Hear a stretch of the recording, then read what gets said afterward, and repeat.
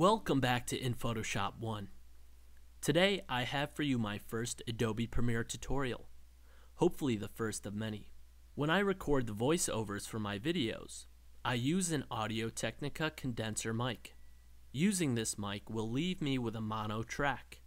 Later, when inserting into a video and rendering without editing, my video will play with sound through only one speaker. To solve this problem, we will convert this mono track into a dual mono track. My audio will be played through both right and left speakers.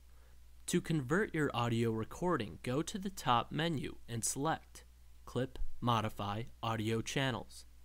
In the pop-up window, select the mono preset. This will convert your audio file to a dual mono format. You will be able to hear the difference after you have made the change. Thanks for watching. Please feel free to like and share this video. Check out my other videos and subscribe.